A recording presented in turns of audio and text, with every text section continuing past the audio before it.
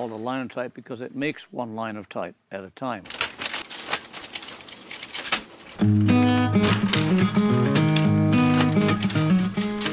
Try to harken it back to those Rube Goldberg contraptions. It is a 2-ton contrivance that stands 7 foot tall. The absolute pinnacle of late Victorian engineering. Where like the canary pops the balloon. And they're insane. You couldn't explain to them what it is. They say, that's just a big typewriter. And the bowling ball rolls down and scares the cat. Cross between a typewriter and a backhoe and a pop machine. Canary pops the balloon cracks the egg, and then I have my breakfast.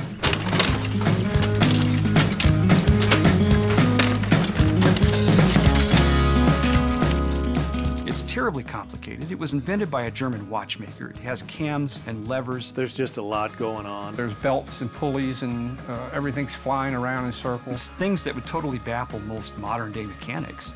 And yet, strangely enough, it works.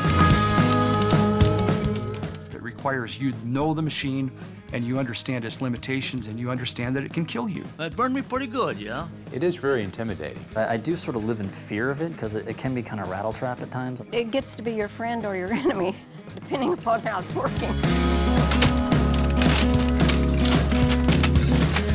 It's a fascinating machine, A, and B, it's a complete career dead end. I tell people that once you get ink and type metal in your blood, it never comes out. It's like a love affair. It's one of the most complicated machines I've ever seen, and it's one of the most fun things I've ever been around.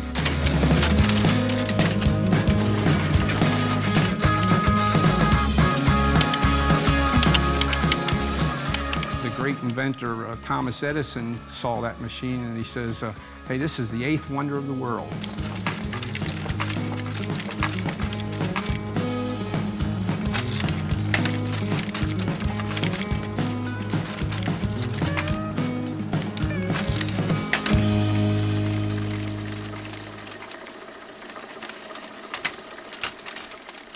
A linotype is a great means of speeding up the production of typesetting. Instead of the old cumbersome method of setting type by hand where you're using one hand to pick out a piece of type at a time and put it into a composing stick, you're instead able to sit at a keyboard, type as fast as you can and as fast as the machine will let you go, and compose type that can then be printed from.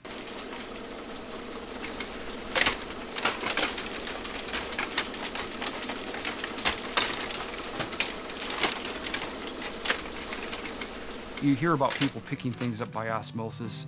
I kind of think that's true because this is a case where I watched and observed, and a lot of what I learned about the linotype I learned from my dad. Oh yes, I taught him. I taught him some of the basics of the printing operation, and you can see he has expanded since then.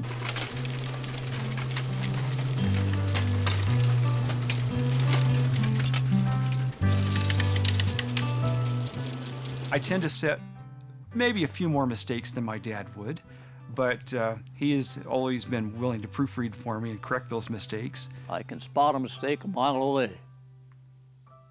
I can spot a misspelled word a mile away.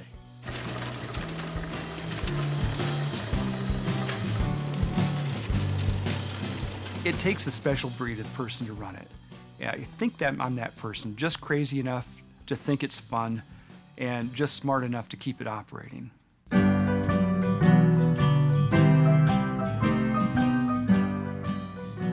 Once the operator is done casting his slugs, casting the page, he will take the slugs over to the proofing area. Here we got some of the type that we set over on the Linotype today.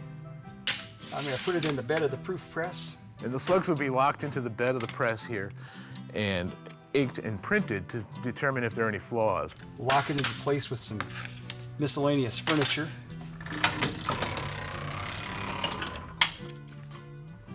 Hopefully it's a clean proof, so I don't have to go back and reset anything. Any mistakes, any errors would go back to the composer. He'd recast that slug, come back to the proofer, and so on until it was signed off on and ready to go on the press.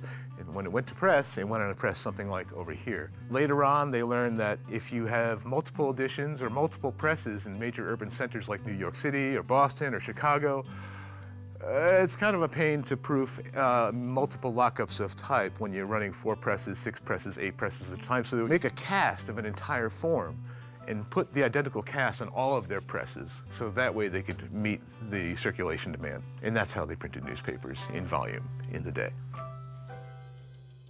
Ever since I've been very young, there's been some tendency from my family to, at least my mother, on my mother's side, she wanted to show off her kids.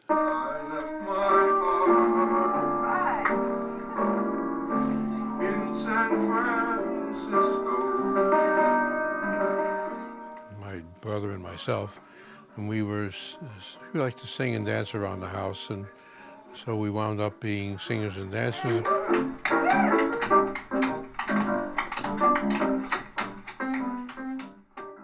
When I was 9 years old, I was running a little printing press in my own house. I think my circulation of my newspaper was 20 people, all tenants in the building.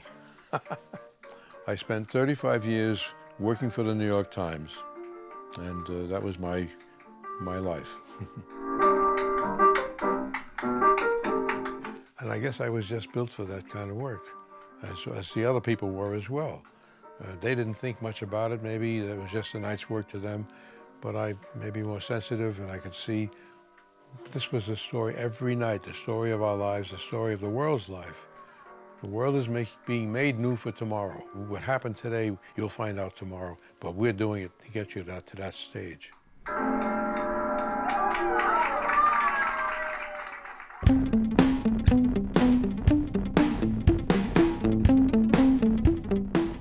You had to have the Linotype machine because you had an army of people setting type by hand. Typesetting used to be done this way by everybody. One line of type at a time, one letter at a time. It was slow, it was cumbersome. You have a case in front of you, you take one letter at a time. So the first thing is you've got to find the letter and select it. Then you have to assemble it into a line. Then you have to return all that type back into the case. And that was tedious, slow, hard work. If you have a drawer of type and you're making a book and you run out of lowercase e, you got to make more type, or you got to break down pages you've already made. So that's what they call being out of sorts. A piece of type is called a sort. Out of sorts, you're screwed. There was money to be made in mechanized typesetting because newspapers had a phenomenal investment in the number of people required to set type by hand. So there had to be some method for mechanization, and that's what they were looking for. And so they began to look at the various processes and try and think of ways of speeding them up. They tried all kind of schemes. They tried having a funnel and dropping the letters in, trying to line all kinds of ideas, anything they could think of. And so from the 1860s to the 1880s, there must have been 50 or 60 different attempts to mechanize typesetting.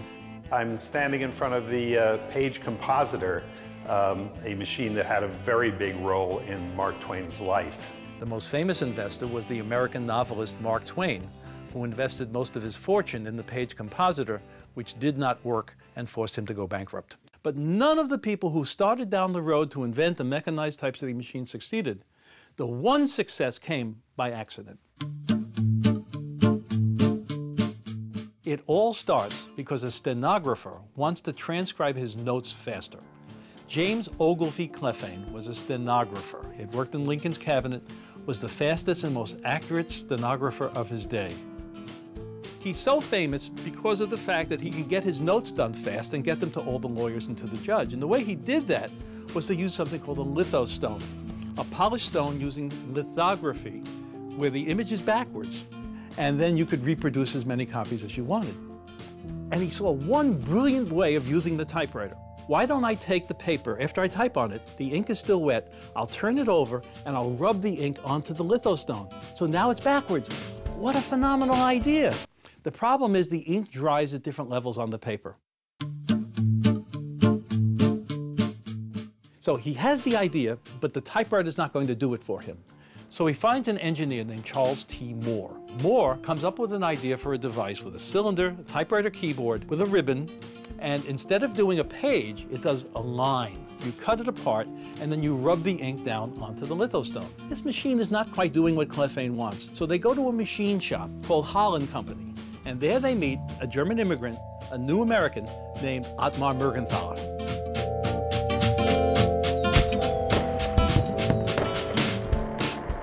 Mergenthaler helps them develop some of the ideas for this machine, but says it's really not going to work. It's not going to do what you want it to do. He helps them develop another version of it, but it doesn't do it either.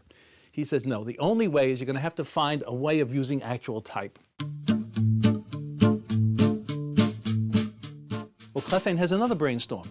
He says, when you use the typewriter, it impacts the paper. There's pressure there. Why can't we use this new material called paper mache? They raise money, and they develop a machine which we call the first band machine. And all the letters are on a metal band, and they're all sticking out. They're all in relief. You hit the keys, and they line up all the characters in the line. You force the paper mache into it, and then you get an impression. You then put it down, put molten metal into it, and you get a line of type. Okay, great idea. Doesn't really work. They raise more money, and they developed a second band machine. And this time, all the letters are recessed into the bands. So you line up all the bands, you have one line, you force molten metal in, no more paper mache, you get a line of type out. Okay, it works, but every letter is the same width. So the capital M is as wide as a lowercase I. So typographically, it's not very good. So Mergenthaler realizes at that point that every letter has to be an individual unit so it can be whatever width is appropriate for the design of the character. But he has to take the band and cut it into pieces so that every letter is an individual unit. He can move those units around the machine and then assemble them into a line. So they now raise more money. At that point, Mergenthaler creates the blower machine, which uses the individual matrix that moves the matrix around the machine and actually can work. Linotype gave you the mechanization so that one person could do the work of 6.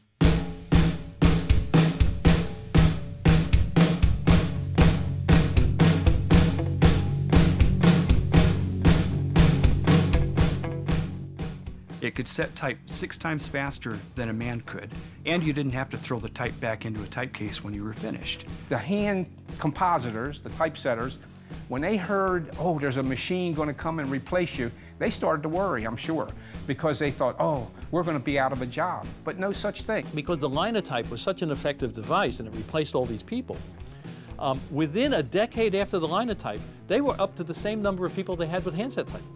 Because the Linotype generated so much need for typesetting for books and magazines and newspapers. The way that this machine transformed information is probably its most significant achievement. If you look at literacy in the United States before the Linotype and after the Linotype, there's a gigantic jump because now you can set type faster.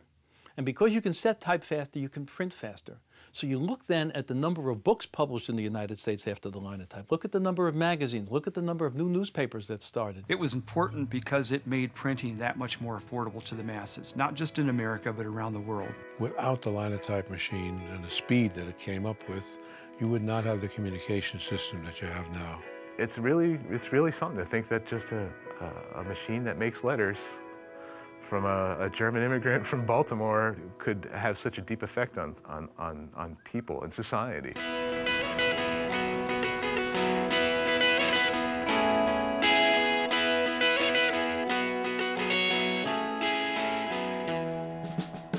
I'm Davin Kunze. I'm 34 years old. I'm a Linotype operator. I have people come in to see the shop. We have students come in from schools all the time, and they're in awe. They have no idea what this thing is or how it works, and I show them how the type is distributed back into the magazines, and it's magic. I like the fact that it's old. I like the fact that the way it works. It's not like a computer that I look at and I don't understand how the circuit boards are, making stuff do what it does. I'm incredibly happy that I know how it works. It's very impressive to the women. The operations necessary to produce a slug or line of type are divided into 3 groups: composition of the matrix line, casting of the slug, distribution of the matrices. The operator, depressing the keys, releases matrices from the magazine channel. The matrices are delivered to the assembling elevator in the correct sequence. Here's a close-up of some mats. You can see the letter that has been punched or engraved into which the molten type metal is going to be injected. The line of matrices is sent to the casting unit. Against the opening of this mold, the mat will fit perfectly. the plunger injects the molten type metal into the mold. The slug is ejected into the galley. At the same time, the matrices are transferred to the second elevator and raised to the distributor. Here, they are returned to their respective channels in the magazine.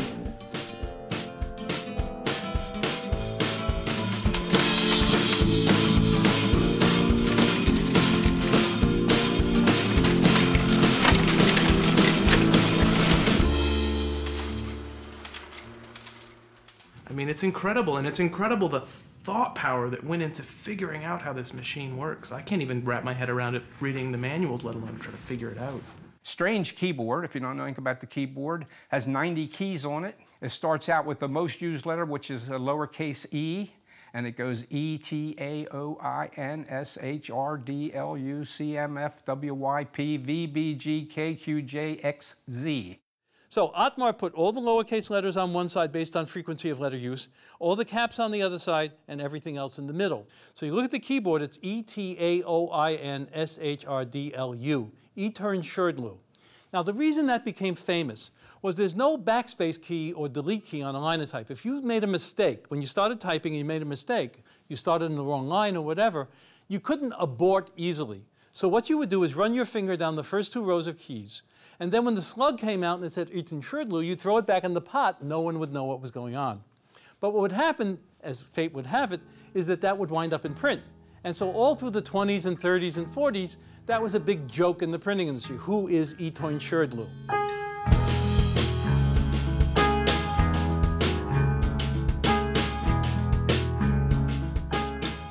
The Linotype machine was important on several aspects. On the most important of all of them is its contribution to journalism. Because whether things are looking nice or not, the ability to have a newspaper coming out every day is non-negotiable.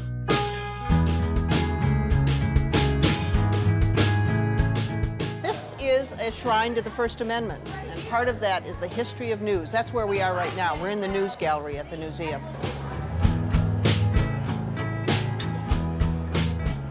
Right behind me, you'll see things from front pages from 1940 to 1945. We're seeing all of World War II right here. And every one of these papers was set with a Linotype machine by a guy, probably in a very hot room, really squinting to get every single word right. So Linotype was able to take the words of a few people and make them available for a larger audience because it made newspaper production possible. It's this machine that made it possible for newspapers to print 2, sometimes even 3 editions a day. The newspapers went from 8 pages to 48 pages, like almost overnight. The cost of newspapers was driven down. It used to be a dime and a nickel a piece. Pretty soon you saw the New York papers selling for a penny a piece. You can take longer stories, you can take more stories, you can print more often, you can print faster. They had to have content that would attract readers. Therefore, the stories became more salacious, the headlines became larger.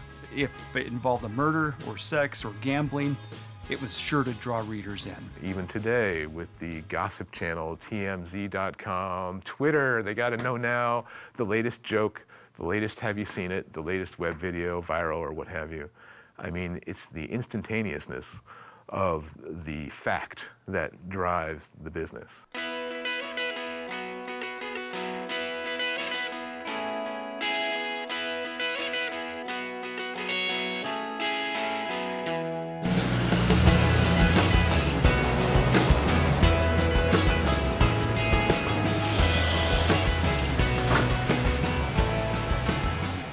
That's the first question people ask me when they find out I'm the public printer. They want to know if I print money, and I say no. And then they say, well, can you get me my passport?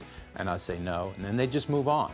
We print the Congressional Record, the Federal Register. We print the Code of Federal Regulations. We've printed every significant historical document in the life of the nation since 1861. So our first big historic job was probably the printing of the Emancipation Proclamation in 1862. The stumbling block in terms of efficiency and speed was that we set everything by hand.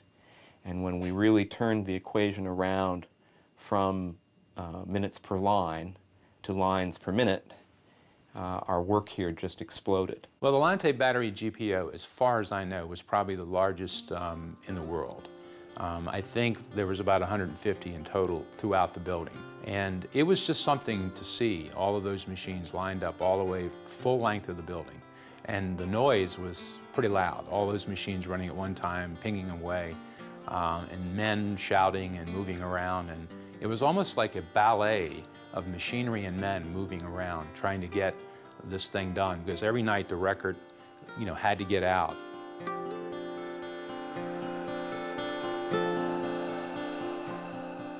It's just fascinating how every piece is an integral part of one action leads to another action, and I've just found that to be interesting as hell.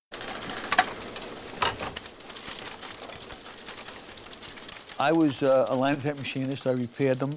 Worked with a head machinist who was a little reluctant on teaching me at first because he noticed I had 2 fingers gone, so he didn't ever figured I'd be able to do it. He used to go out for lunch every day, and while he was gone for lunch, of course I had to cover the 11 machines, I'd make sure I took one of them apart.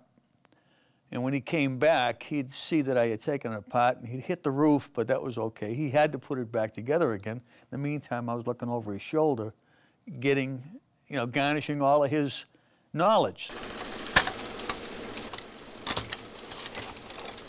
What's really nice is when you come across some of the old timers that used to run these machines and stuff. They just, they love it when they see a running machine.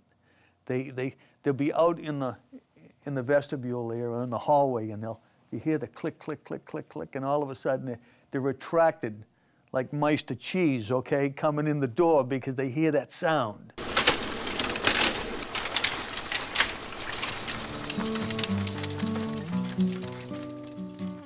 If your mouth keeps your hands from working, keep it shut.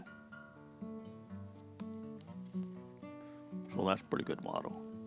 These people that ran them were really irreplaceable. I mean, you just couldn't put anybody down at a machine and say, you do this. It took, it took several years to really become a decent printer at a Linotype machine, and really many, many more years to become really a good operator. Linotype compositors were the preeminent laborers of their day. This wasn't just a job.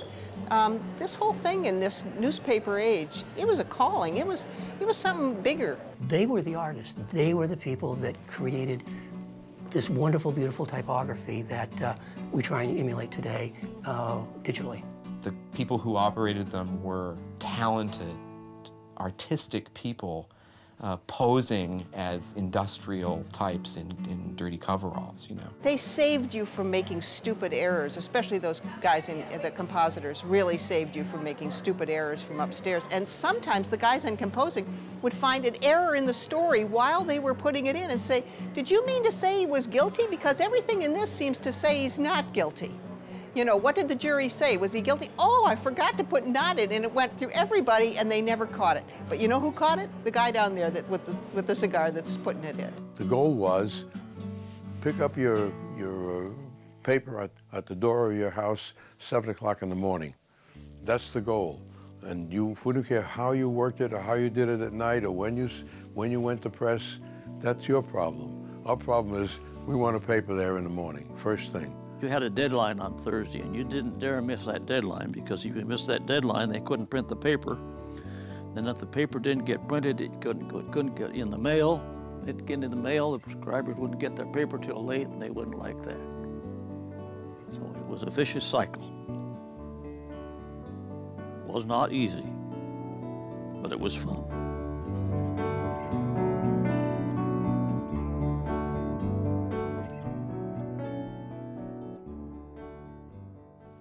I was sitting there at my machine doing some classified advertising, I guess, and along came some people. I could see them from a distance. The foreman of the composing room then came over to me, and he said, Carl, he says, we have some visitors. He brought all the people over, and then there was this woman, and he says, oh yes, he says, and this is Marilyn Monroe.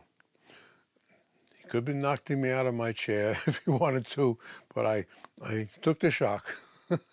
I said, okay, Marilyn Monroe and anybody else you still all have to learn something about the machine at once. And I set up a Linotype in her name. I said it in boldface, so I know she would like that. And I gave it to her, and I said, "This is your name on the piece." And she looked at it, and everybody else was looking at it and looking at me, I guess. And she said, "Thank you very much." And she kissed me on top of my head because I'm sitting down here, and she's standing over me. And I said to myself, there goes the day. That's all they're going to talk about now today is my head.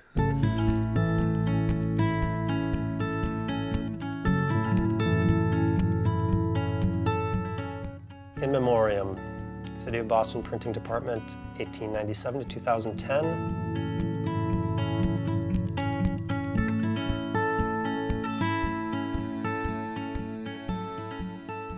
All right, good morning, ladies and gentlemen.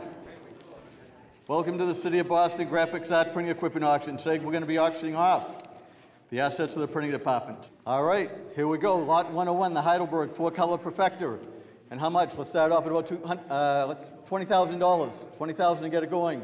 $20,000 on bidder, now $22,500. Any interest in the Linotype machine? $500 in the Linotype? $500 quickly? Couple $100? Any interest at all? Any interest in the Linotype? $100. $164, $100. $10. 10, not 20. 10, not 20, not $20. 10 are now 20. 10, not 20, not 20. This accent is killing me. I'm here attempting to and successfully acquiring a Linotype machine for the museum in Waltham. $10 now 20? Any 10, 20? You want them both? You're going to take both of them, right? Take both. Take them both. I think I spent $10 for a machine. Whether I bought one machine or two machines is a matter of conjecture. This gentleman is from one of the museums. I want you to go visit the equipment. They were sold for $10 to the Museum of Industry and Innovation out in Waltham, Mass. And so they are going to be setting up some sort of demonstration to show people how Linotypes work. Thank you very much. I appreciate it. Very much. Good luck. You'll enjoy these. All right. Now, 166. I know what the machine does, and I know why it does it. As far as the operation and maintenance, I'm very much in the dark on that, but I guess I'm going to have to learn. Can you get that? Of course, it's got my name and address on it. Maybe you shouldn't be photographing that. Do you know anybody who wants a second machine?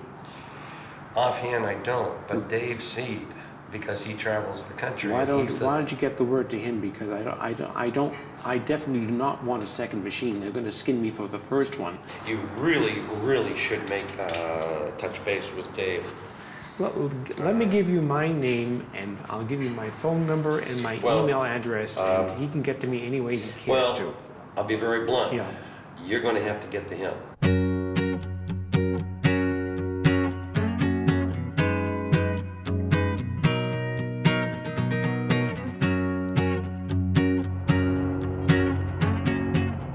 I'd say since '95, I've probably worn out 4 vehicles and over 1 million miles, I would say.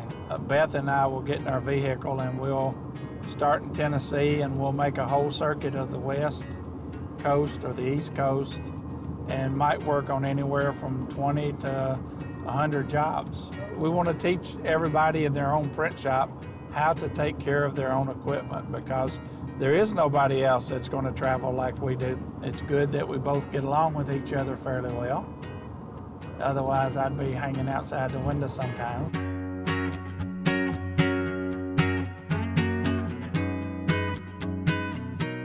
Basically, we're going up to see a customer at White Star named Tim Trower, and he wants a mouthpiece put on his Linotype.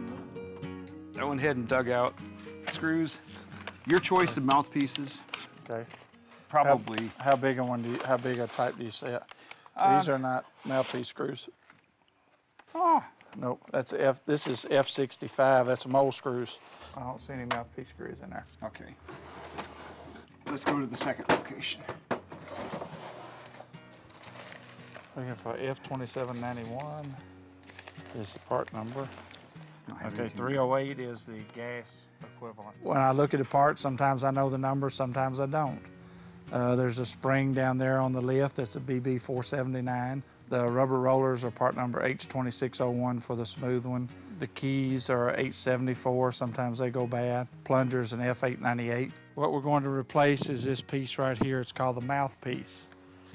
That's the old used one. This is the brand new one we're going to be putting on. To run the machine, the puppy dog tail needs to be up. Now we're going to partially cycle the machine. We'll stop it right there. The mold slide will come all the way out of the machine. One of the things, if this throat is dirty, you'll get bad slugs. They won't look good, they won't fill up. I've seen him work on a machine on a project that would have me literally cursing and tearing my hair out, and he breaks a sweat and that's about it. This is a throat saw for a Linotype. You want to saw on the way out so you're pulling the dirt out with you. You don't want to push the dirt back in. Yep. Good flow. What I just did was I pushed the plunger down again so that the metal would squirt out all the holes, and you could see if you had a good flow to every hole and a good stream, and it looks like we had plenty of stream, plenty of pressure on all holes, so looks like we're good right here. Squirt number 2. Well, what I like about Dave is that he shows you all of his secrets. He is a great teacher. He wants you to learn what he's doing so that the next time you have a problem and he's in England on a service trip or in New England, you can take care of it yourself.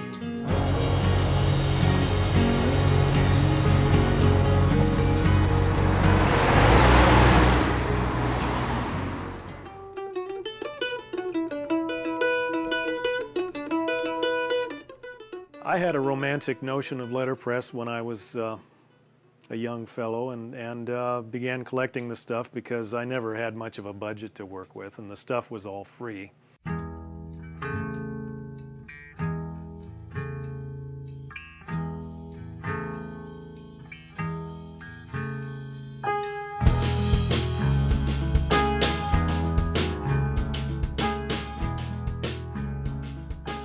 I studied journalism in college, and I always wanted to publish my own journal or magazine. The Almanac tackles a lot of land issues, environmental things, sort of the cultural health of the state. I don't think there's another publication in America on this scale that's done hot metal.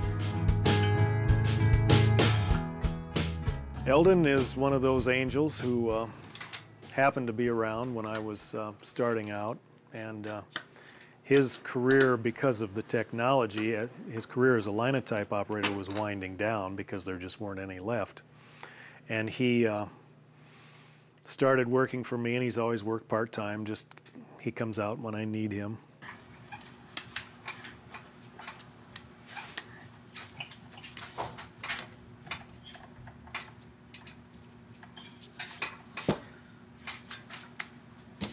There would have been no Wapsipinicon Almanac, at least in its current incarnation, without Eldon. One of the reasons that newspapers like to employ deaf people is because they weren't bothered by the noisy working conditions. And yet, strangely enough, even though they couldn't hear the machine, they could sense what was going wrong with the machine and were able to respond to it just about as quickly as a hearing person.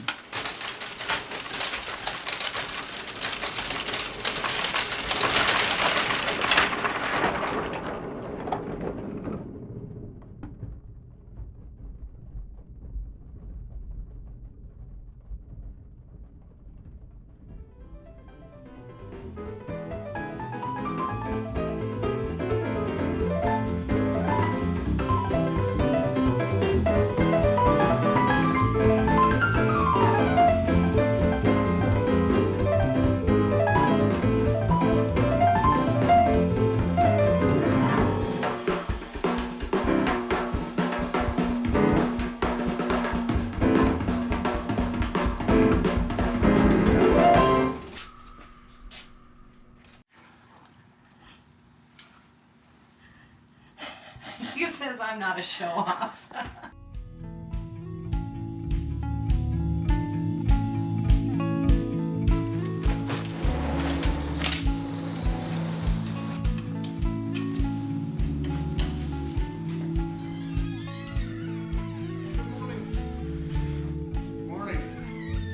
I asked the guy one time, is there anybody teaching this?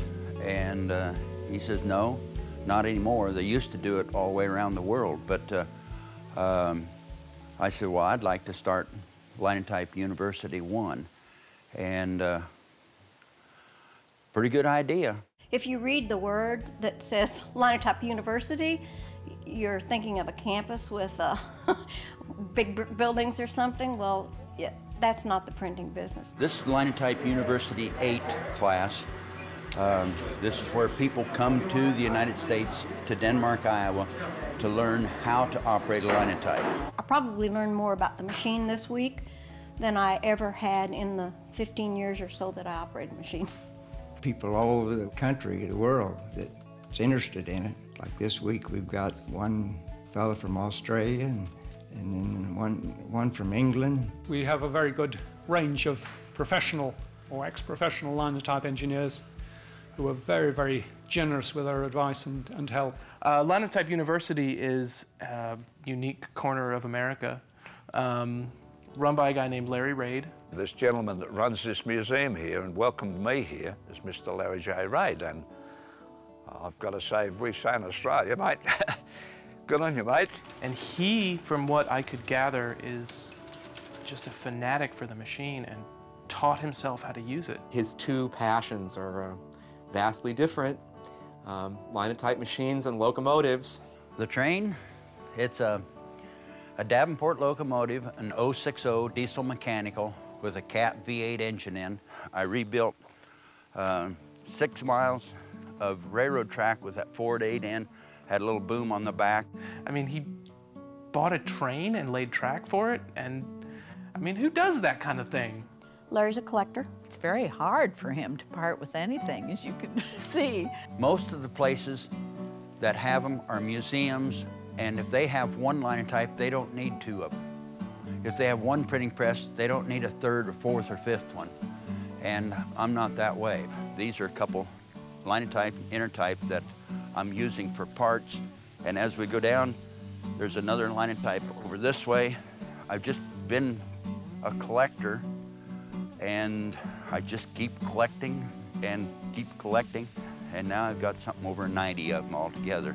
What some people don't understand about Larry is his dad owned a junkyard, and so Larry grew up in a junkyard. So having machines sitting outside or rusting or whatever doesn't surprise Larry. Larry, oh yeah, we'll get that running, oh, we'll fix that. And so it's just sitting there waiting to be restored again. Because to Larry, nothing is ruined. It's all still good. It's metal, it'll fix. I've also encountered people that sort of belittle the whole program, and I can see why. He's not classically trained. He wasn't trained by Linotype to do this. But in his own way, he's a total genius. There's so many people that have called and said, well, Larry Raid says call you, or Larry Raid says this, or Larry says that. And it's because Larry's excited, other people get excited too. He's the kind of prophet that I think this sort of thing needs, you know, this gospel, if you will, needs, is somebody who's passionate and maybe a little bit crazy. You need that, I think.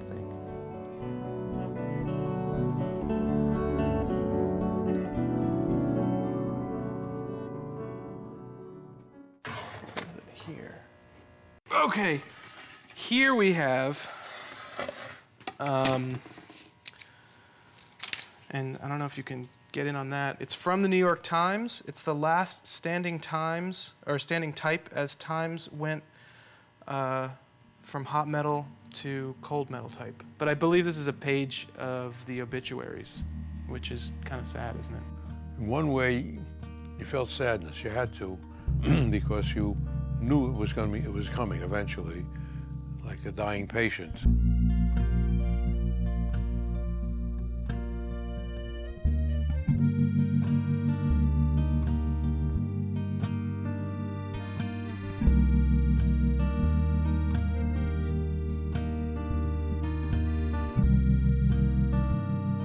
And they came to work one day, and it was all over.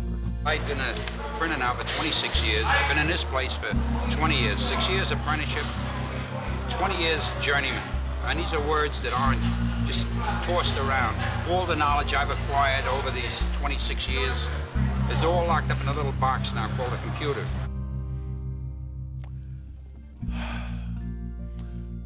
I had some guys around me, and we poured a couple of glasses out, and we said, to yesterday.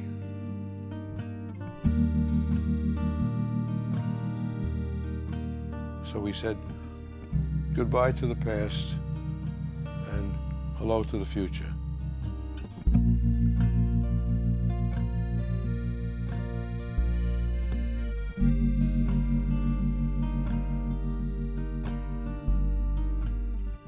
We had these machines on the back of a big truck, a dump truck, and I stopped at a junkyard, a salvage yard, and I just turned my head and pulled this lever, and it slid, those machines slid off.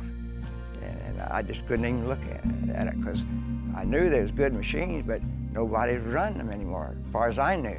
And the records I made, I just smashed it up with a big 12-pound hammer, and I thought, oh, that's the sad part of it all. At the end of Linotype's usefulness here, there was no market for the machines.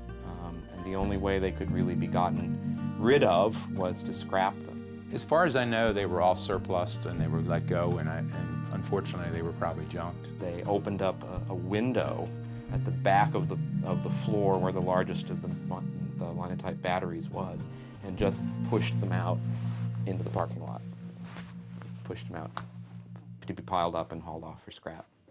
They're scrapped in two ways. The machines are hauled to the junkyard and melted, and the skill sets and the expertise and the knowledge of the people that ran them is also hauled to the junkyard. All the presses, the Linotype, the proof presses, all of that disappeared. All that iron scrap went out in the back and rusted there for this. It's a cathode ray tube phototype setting system called Linotron 505. It produces high-quality topography. Machines like the Photon, the very first photo typesetting machine. Looks like a combination of a steel case desk, a typewriter, and something from Star Trek. This was the future back in 1985, and as you can see, the future is past. Well, this is the end of the tour, and this is kind of the unresolved thread of our tour. This is the computer room, the digital typesetting room, and it's very old. This is from like 1990.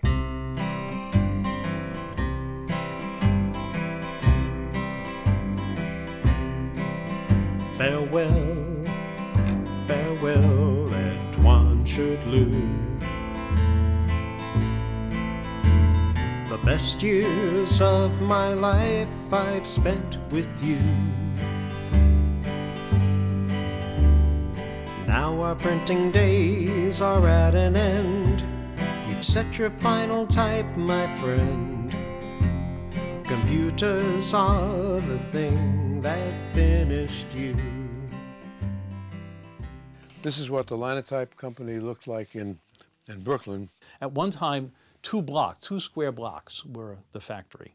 One square block was where they made the machines. The other square block was the headquarters and the matrix manufacturing. It's now a storage facility for some moving company. It's very sad. You've got to go. No more hot lead. The type we love to set, that way is dead.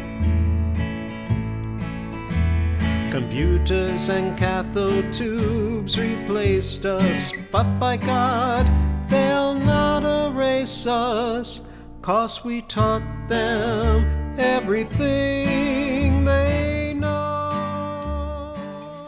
If the 90-some machines are gone to the junk man, all my endeavors have gone down the tube after I pass away. So someday I will. My wife is probably going to throw the machines in the hole right after me. The only way you're going to keep me down. Hopefully they'll go on to somebody else that will take them and learn how to use them. Hopefully I'll find somebody that wants to learn the machine and I'll be able to teach them.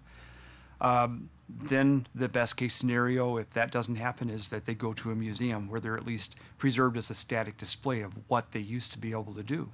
Worst case scenario, somebody's going to come in here, look at them, and go, man, that's worth 9 cents a pound. It would cost me maybe $4,000 or $5,000 to get it operating again. We've offered the machine to a number of museums. Most museums already have a Linotype, but they too are just sitting there. They're not doing anything. Most of these machines now are headed for salvage yards, and I wish it were otherwise.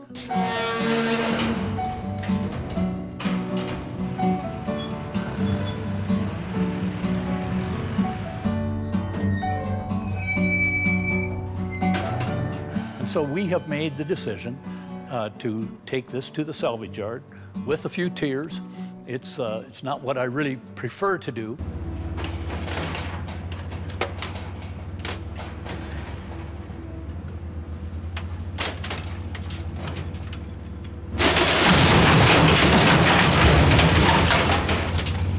But I want to be here carefully to document the fact that that's the right decision, and it's not an easy one as we say goodbye to this today.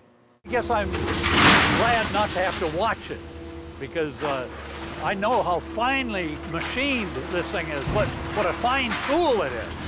And to see it just destroyed, my mind keeps going back to the inventor, Otmar Mergenthaler, and that hurts.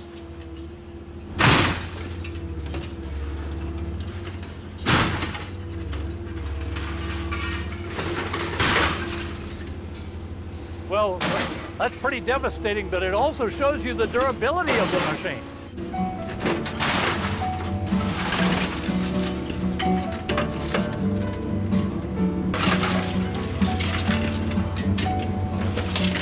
It was emotionally tougher than I expected it to be.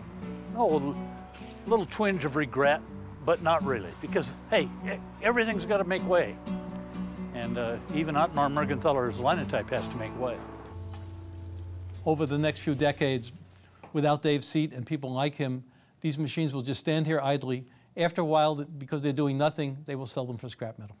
Being a young operator and learning this stuff from people that are 80 years old is also feels like a bit of a responsibility, that I should learn as much as I can while I can. If it's to survive, if it's to be appreciated, and if it's to endure, I think someone's going to have to pass it on.